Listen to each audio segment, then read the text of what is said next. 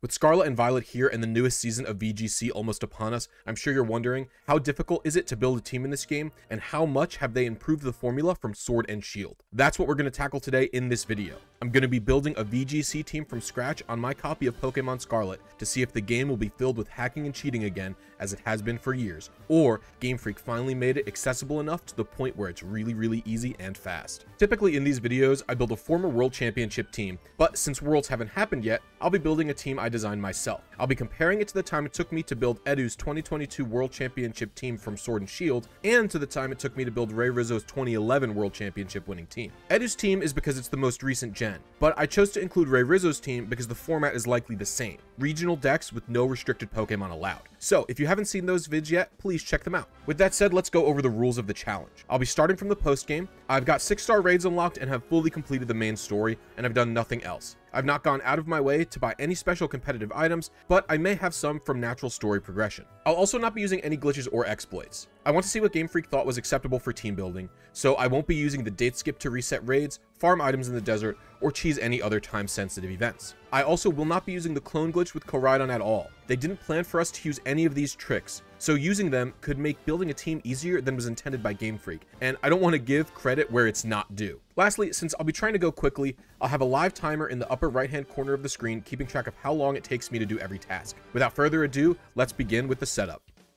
The first thing I had to do is plan a team. My favorite playstyle is Trick Room, and I knew I wanted to use at least one of the new Paradox Pokemon. Since I have Scarlet and those Pokemon all have Photosynthesis, which boosts a stat of theirs under the sun, I settled on an archetype I've used before, Sunroom. This team intends to run Torkoal as a big damage dealer, with either Lilligant using After You on him, effectively giving Torkoal Lilligant's Chlorophyll boosted speed, or Oranguru with Instruction to deal massive damage under Trick Room. For the Paradox Pokemon, I used Brute Bonnet, who gets a power boost under the sun, and functions very well under Trick Room because it's slow, and Fluttermane, who would get a speed boost under the sun and is a good special attacker. Lastly, I brought Hariyama, who is generally a good VGC mon under Trick Room and has some utility with Fake Out. My EVs for the most part are a Braindead 252-252. This is because the meta is really new, so I have no idea what thresholds I'm trying to hit or live. Plus, what my EV spread is doesn't really affect how difficult team building is in-game anyway. Alright, after planning the team, the first thing I did was sell every single one of my treasure items I had acquired through my story mode playthrough. This netted me about 600k Poké Dollars, which would be helpful with item acquisitions later on. The next thing I did was start to get Dittos. Since I'm making a Trick Room team, a strategy which requires a Pokemon to have a 0 in speed, I have to get a 0 speed Ditto for breeding. For some reason, there is no way to change a Pokemon speed stat to 0 still, despite the fact that you can change it to 31 using bottle caps. So I went outside of Medali and used the lock-on strat to find as many Dittos as I could.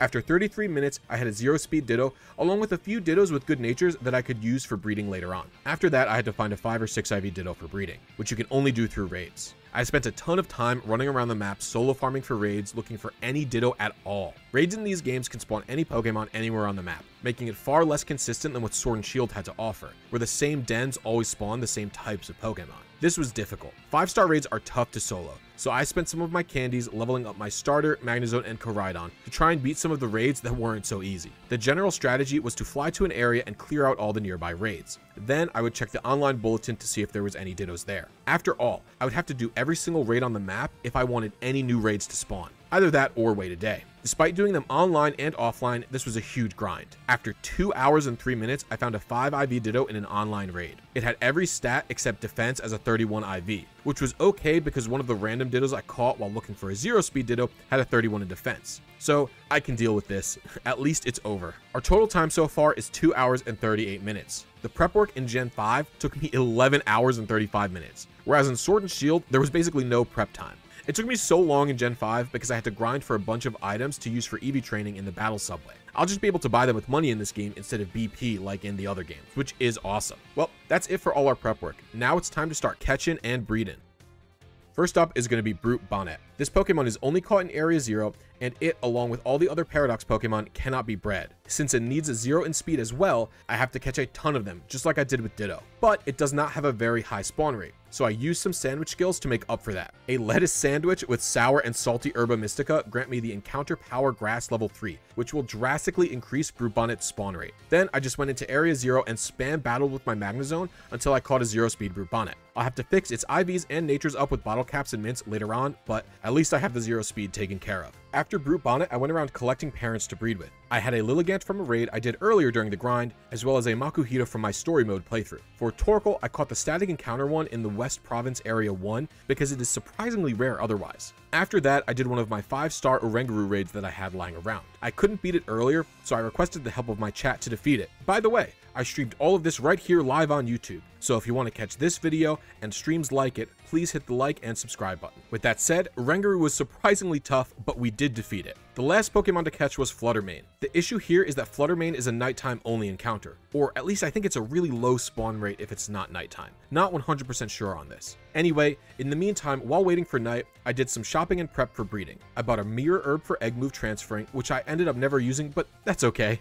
After that, I bought the Destiny Knot and the Everstone, which are hold items to help pass down IVs and the proper nature while breeding. Lastly, I bought every single power item. These are useful for both EV training later on, which I'll explain when I get to it, but they are also useful for breeding. Every power item is tied to a specific stat, and if you have the Pokemon hold that power item while breeding, the corresponding stat will be passed down 100% of the time. This is how I'll be guaranteeing the 0 speed gets passed down from my Ditto. And before I continue, I have to say this is one of the biggest improvements of these games so far. All of these items are buyable with just money, and they're buyable with LP too actually, neither of which are too difficult to grind. They're all mostly reasonably priced as well. In previous gens, I'd have to grind in the battle facility or something else like that for hours until I could get the items I needed. But in this game, once I have enough money, I could just buy everything that I needed, which is really nice. Alright, so with all the items for breeding purchased, I catch a Pokemon with Flame Body, so eggs will hatch faster. So I quickly catch and evolve a Fletchling. And just as I get all that setup done, it's nighttime and I head back into Area 0 to catch a Fluttermane. Since Fluttermane is going to be max speed,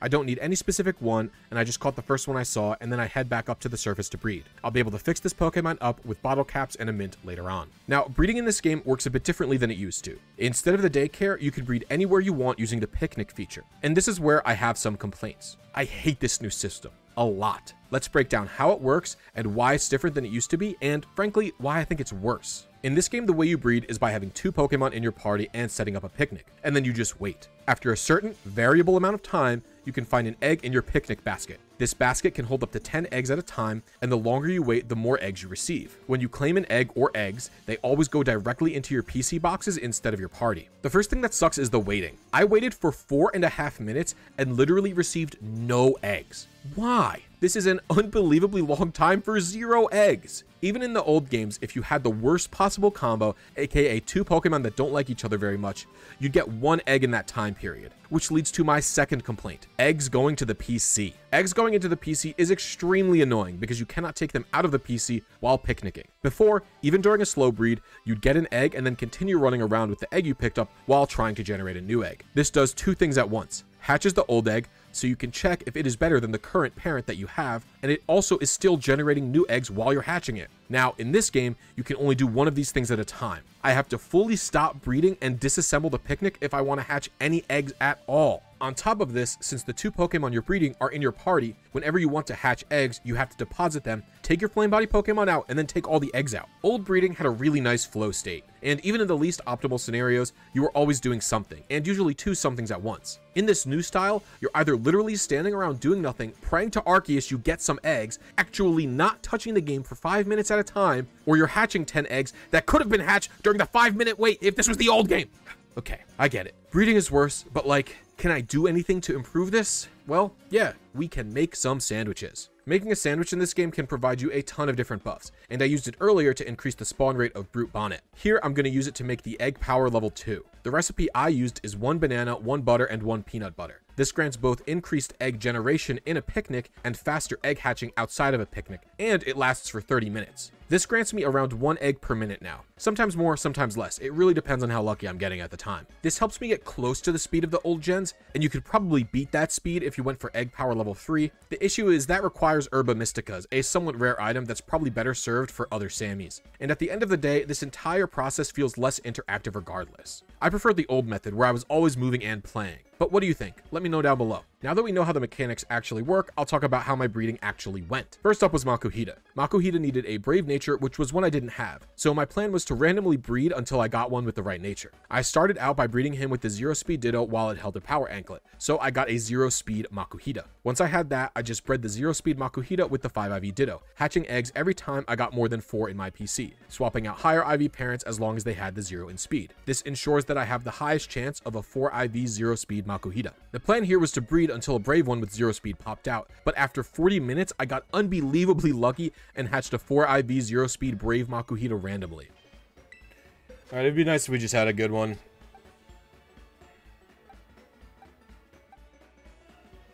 This is it. And it's brave? What? That's crazy. Did you guys see that? I just randomly hatched a brave one with the exact IVs I need. That's crazy. That's It had the wrong ability, but I just used one of my many ability capsules that I had, since you get a ton of them from doing raids, to fix the ability. The process for everyone else was pretty much the same. I never worried about egg moves because you can pass them on using the mirror herbs after a Pokemon is hatched, although none of the mons I used ended up needing egg moves anyway. Next up was Lilligant, which was going to be a bit easier because the parent was a 3 IV Lilligant from a raid, and I had a timid Ditto to snag the proper nature. Otherwise, it's the same techniques as last time. Lilligant overall took me around 45 minutes. After Lilligant was Torkoal, who I had a quiet Ditto for, so the nature would work out easier than Makuhita as well. During this time, I realized it'd be optimal to start moving around the map during egg hatching to pick up treasures and sell, and to talk to raid dens to get the LP that they provide, making a small amount of money during every egg hatching session. In the end, it took 52 minutes to hatch a Torkoal with 4 perfect IVs, 0 speed, and a quiet nature. Last up was Oranguru, who I also did not have the proper nature for. My plan was to first breed down the 0 speed before spamming natures with the 5 IV Ditto, but unbelievably, the very first egg I hatched with 0 speed had a sassy nature.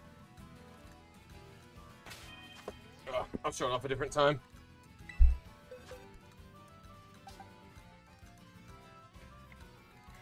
I got really lucky with that stat spread. So you... What the f? It's sassy!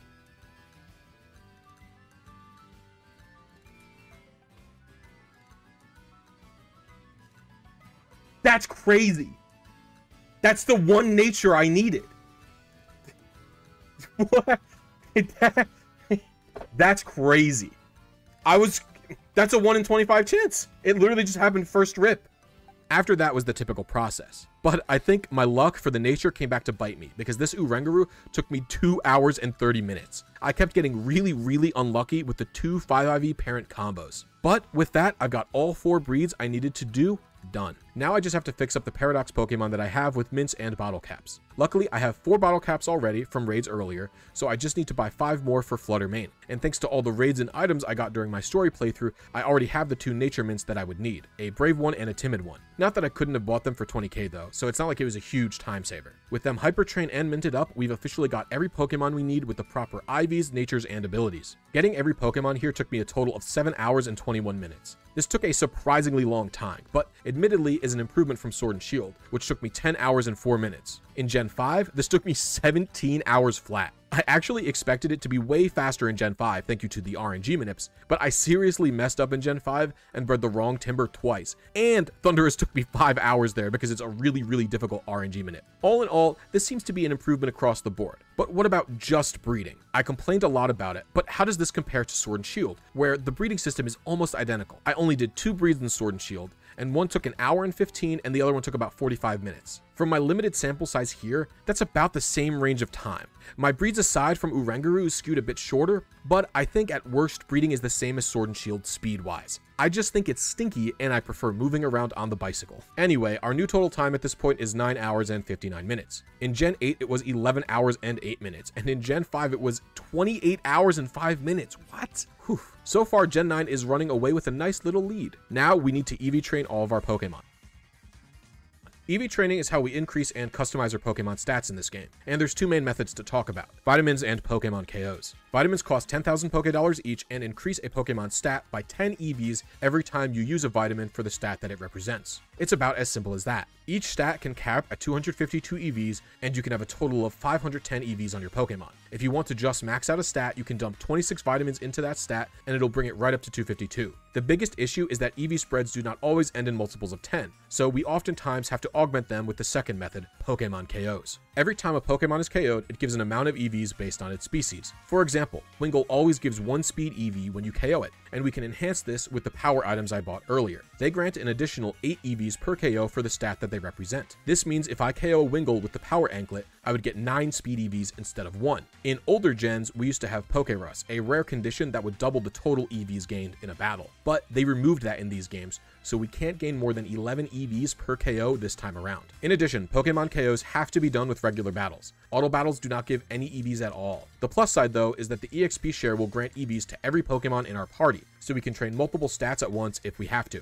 Because these games are so new, I was actually not sure what the best EV training method was. My first guess was that it'd be just like Sword and Shield, and you'd use vitamin dumping plus some cleanup with Pokemon KOs. I was thinking about what would be the most optimal farming method for money. I knew that you could farm it with the Academy Tournament and an amulet coin for about 90 to 100k per round depending on the trainers, but that's kind of slow for vitamin buying. I ultimately decided the best idea was to do as many raids as I could. Raids give a ton of really good, valuable rewards to sell, along with actual useful items like EXP candies, bottle caps, PP ups, and Terra shards. And you could catch Pokemon with good IVs to either bottle cap up later or to use as breeding parents. With that decided, the first thing I did was spend all my money on the vitamins for Brute Bonnet. I EV'd it to have max HP and max attack and a 4 in defense. After that, I decided Flutter Mane was next to train. After I spent all my money on Brute Bonnet, it was time to grind raids for Flutter Mane. So after 2 hours of this, let me tell you the sad truth. This is not that good of a technique.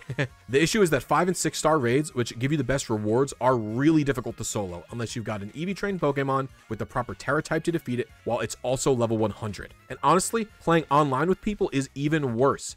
When they faint, they cut into your timer, whereas the NPCs don't do that at least. I tried to mitigate this by candying a few Pokemon to level 100, including Brute Bonnet, but after this 2-hour grind, I barely had enough money to afford vitamins for Flutter Mane. So I pumped its special attack and speed to the max and gave it 1 HP up, but I decided I have to try the other EV training technique because surely it's faster than whatever the hell I'm doing here. So with 4 Pokemon left to train, I bought 2 more Power Belts and 1 more Power Lens, because a few Pokemon overlap in their EV spreads, so I could train them all at the same time. First up was the HP squad. I EV'd here by KOing Meryl in this section of the South Province Area 4. They grant 2 EVs each, so to max out a stat, I would need to KO 26 Pokemon. I keep track of how many KOs I am doing using my lead Pokemon's PP. And that's about it. After 18 minutes and 43 seconds, I EV trained the HP of Oranguru, Makuhita, and Torkoal to the max. After that, I did my second training session with a Torkoal and Petilil. These 2 Pokemon both needed their special attack maxed. I decided to train against Mareep in South Province Area 2. Since they only give 1 special attack EV each, I would need to KO 28 Mareep with the Power Lens on. After all those KOs, I gave the Torkoal 1 Zinc to cap out 4 EVs into its special defense. This took me 22 minutes and 44 seconds. After that was Makuhita. I trained its attack to max by KOing 28 Shinx in South Province Area 3. This took me about 11.5 minutes. And then I finished off Makuhita's EVs by giving it a Zinc for a special defense up. Next up was Lilligant, who I finished off by KOing 28 Wingull and Magikarp just south of your house in the South Province. I also gave it an HP up to have 4 extra HP EVs. Last up is Oranguru, who is the only mon I gave a remotely complex EV spread to. I did defense first, where I fought Carkol, Silicobra, and Earthworm in East Province Area 3 to get 140 defense points. After that, I fought Hoppip in South Province just south of Mesagoza for 92 special defense points. And then I finished off the spread with some Mareep to cap out EVs on its special attack. All in all, this took 30 minutes to finish Oranguru. A lot of it was spent on Hoppip, who I am not sure is the best Pokemon to train special defense from, but that's not too big of a deal, and I'm sure I'll find a better spot later on. All in all, EV training took me 4 hours and 12 minutes. I'll admit to some wasted time here trying to do the raid grinding, but like I said, I was not sure of the fastest way to train in these games. Unfortunately, it was just so easy to grind for Watts in Sword and Shield that I thought surely it would be similar here. Well, how did the older games do anyway? In Sword and Shield, this took me 3 hours and 33 minutes to EV train. This really isn't that much faster than Gen 9. I was ready to write a big rant about how I am disappointed and annoyed that we're back to Pokemon KOs for training when vitamins were so fast, but I think the speed of the overworld battles evened this out a little bit. I still think it's too slow though. What about Gen 5? Well, it was 3 hours and 20 minutes. Wait, what? How is this faster than even Gen 8? I have to be honest, either of these games taking longer than Gen 5 is unacceptable. Gen 5 EV training is not what I would call fast or engaging, so shame on both Gen 8 and Gen 9. What the heck? With that, our current total time is 14 hours and 11 minutes of team building time. Sword and Shield, we're at 15 hours and 32 minutes at this point, and Gen 5, we're at 31 hours and 45 minutes at this point. The modern games are pulling way ahead of Gen 5 at this point, but there's barely a difference between them. Next, we have to get our Pokemon evolved, have the proper moves, and have the proper items for battle. For this, I had to do a few things. First, I tackled any moves I could teach without leveling up. Lilligant was first because it was the easiest. All I had to do was evolve Petilil with the Sunstone, and then Lilligant can learn any of Petilil's level up moves from any level. So I taught it Leaf Storm, After You, and Helping Hand. Then I used the one Protect TM I had, so its moveset was done. After that, I taught Makuhita Rock Slide via TM. Next was Torkoal, who I went to West Province Area 2 for to find the TM for Solar Beam. After that, I realized I needed more Protect TMs. More? That's right. The devs at Game Freak decided that instead of having TMs be infinite use like they have since Gen 5, we'd be back to the Gen 4 days of only having one of each TMs. But now they're craftable, so I had to run around KOing Scatterbug to get the crafting materials for this specific move. Honestly, this is so ridiculous. I'm lucky this is my first team and I have all the TMs already, and this is like the only move I needed to craft. After the materials, I gave Protect to everyone but Makuhita and gave the rest of the Pokemon the TMs that they would need, which was Trick Room on Fluttermane and Seed Bomb on Brute Bonnet. Every other attack I'd need would be via level up. Urangaroo needed to hit level 50 for all of its moves, Makuhita needed to hit level 54, and Torkoal needed to hit level 64. And this is where I did a 2-in-1 combo. I gave the Amulet Coin to my level 100 starter and started doing battles with it, my level 5 Koraidon, and the 3 mons I needed to level up at the Academy Tournament. Spamming battles here granted me anywhere from like 80k to 100k for 4 battles, and since all the trainers have level 60 plus Pokemon, they all gained levels rather quickly. I also gave the Torkoal the Lucky Egg, which increases the amount of EXP it gains, since it was the one who had to hit the highest level. I wish there was more to say about this. Each round of battling took 12 to 15 minutes since you can't turn animations off and they kind of take a while, and I just battle spammed. I actually finished leveling up first, and once that was done, I bought all the items I needed along with 56 PP ups, which lets me increase the amount of times I can use each move to the maximum. And with that, we're all done. All this level grinding for money, etc. took about 2 hours and 49 minutes. It's a boring grind, but at least it wasn't that long. Or was it? Well, in Sword and Shield, this took 4 hours and 24 minutes to get all the TMs, PP ups, and mints, and an additional 9 hours to get the ability patches, if you think counting that is fair. So I would say that's quite an improvement. So many things here are just buyable with money, which really condenses down the grinding that you need to do into one thing. No more stupid BP things, or spamming raids, or whatever. And in Gen 5, this was even worse. PP ups alone took 11 hours, and everything else combined took 17 hours. All in all, my total time for building this team was 16 hours and 59 minutes. Gen 8 was at 29 hours, but if you subtract the time it took for the ability patch, it's only about 4 hours slower. And Gen 5 was 49 hours, which was pretty ridiculous. Overall, Scarlet and Violet are a slim. We have to talk about Terra Shards. You see, when I was planning my team, I wasn't actually even sure what Terra types I wanted. I thought of a few good options. I was pretty sold on using Grass-type Torkoal for resistance changes and for Stab Solar Beam, but after consideration and talking to others, I realized Terra Fire is just better to make Eruption even more of a gigantic nuke than it already would be. And Torkoal is going to be the Pokemon I terrored the most by far. The 2 supporting mons, Urangaroo and Lilligant, really didn't need any special Terra types, since they would be supporting him, so it didn't make sense for them to Terra at all. I thought Ghost was the best for my cheesy set with Fluttermane, and I think Dark is a better stab than Grass for Brute Bonnet. Although maybe it's worth keeping Grass so it's immune to Spore, I'm not sure. My only real other idea was a Rock type stab for Hariyama with Rock Slide, but I don't know, he didn't seem like a great Terra candidate to me. I imagine it's going to be one of my more powerful sweepers terastallizing anyway. But just because my team did not need me to change any Terra types does not mean that this isn't worth mentioning. If you want to change a Terra type, you need to spend 50 Terra Shards. This is too many. Let's take a look at what I have right now. Keep in mind, this is me having done enough raids to unlock 6-star raids, random raids during the story, and at least 4 hours of dedicated raid farming during the EV training section and while I was looking for a Ditto. This is ridiculous. Without the date skip trick, this would probably take a minimum of 10 hours to get 50 Terra type shards. For a lot of Pokemon, you're probably better off searching for a raid of the random Terra type you want. But in VGC, where everything is optimized, you're going to breed for that 0 attack and 0 speed for Trick Room and minimum foul play damage. So you'll need to do this grind. All I can say is that without Terra Shard grinding, these games, while acceptable, really should have improved more than they did. And with them, it's definitely worse than Sword and Shield. I can't see this taking longer than a minimum of like 30 to 40 hours. While I did have fun building, I worry this level of inaccessibility is only going to encourage more hacking and cheating, and I can only hope DLC improves this more. With all that said, I hope you enjoyed the video, and I'll see you guys next time. I want to do a big shout out to all of my YouTube channel members. Without your support and generosity, I couldn't release as many videos and stream as often as I do. I want to do a special shout out to my Blisy tier members, Kimaroki, AB Twisty, and Fragiles. And I want to do a super special shout out to my Bliss God tier members, Lucas, RLIZT, and Shadow Blitz 56. You guys are all awesome. Your generosity is amazing. Thank you so much.